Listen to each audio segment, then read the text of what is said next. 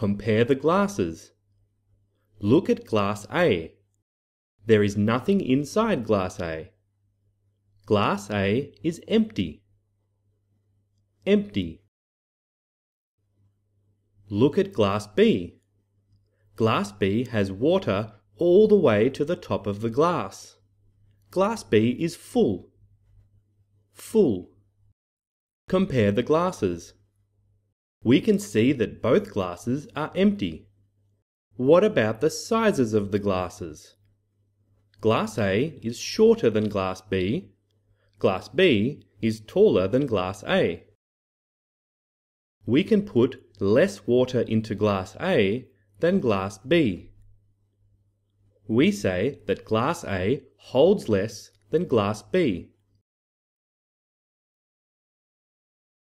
We can pour more water into glass B than glass A. We say that glass B holds more than glass A.